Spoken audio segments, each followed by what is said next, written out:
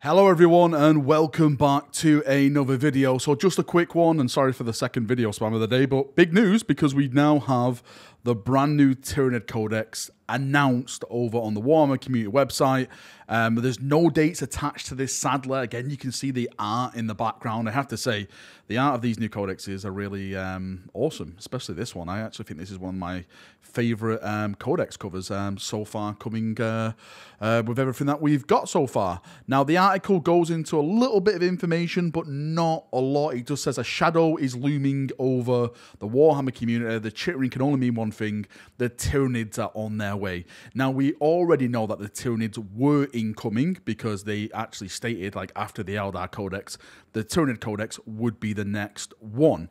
It goes into a little bit more detail and says nobody embodies the ferocity and strength of the Hive Fleet better than the Hive Tyrant, and this is why they've like picked it on the front cover.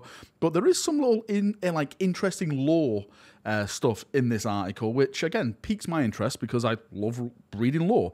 It says inside the book you'll find a fully updated rules for the Tyranids, of course, we expect that, as well as background information leading to the first contact with mankind right up to the present day apocalyptic Octarian War. And this is what's like the big thing now, the big setting for the Tyranids. We all know what's been going on there with the Orcs, the Imperium, all the clashes, all the deaths, all the devastation.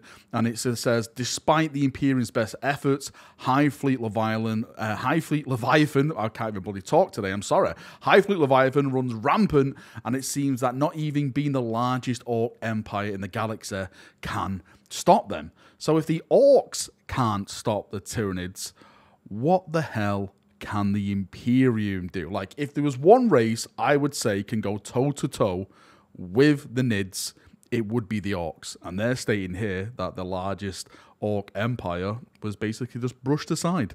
So, oh my Emperor of Mankind, we better start preparing. I think it's time that we have a little truce and we all come together and start purging some Nid. It does actually mention in this segment that you will have a fleet of crusade campaigns available in the Tyranid Codex, which will be interesting. Doing like a narrative thing as a Tyranid. Like, what is their narrative? Nom, nom, nom, nom, nom. And even more nommings. So yeah, that'll be kind of a fun thing to see, and see like what traits they get for Crusade. As I said at the start of the video, no dates yet. The only thing that they do mention is that they'll be having a look inside this upcoming codex in the weeks to come. So keep your eyes peeled, of course, on the Warhammer community website. I personally think that this is going to be previewed at the end of this month and released at the start of April sometime, probably within the first 2 weeks of April, because there's still a lot to come now in this month. You have all the combat patrols, you still got all the rest of the Eldar stuff to hit out, you've got the Adepticon and all their reveals to cover. So yes, I see this coming out at the start of April rather than the end of March. Anyway, Chaperonios, that's me for another video. Thank you for coming, thank you for watching. As I'm recording this right now, there is no new model previewed.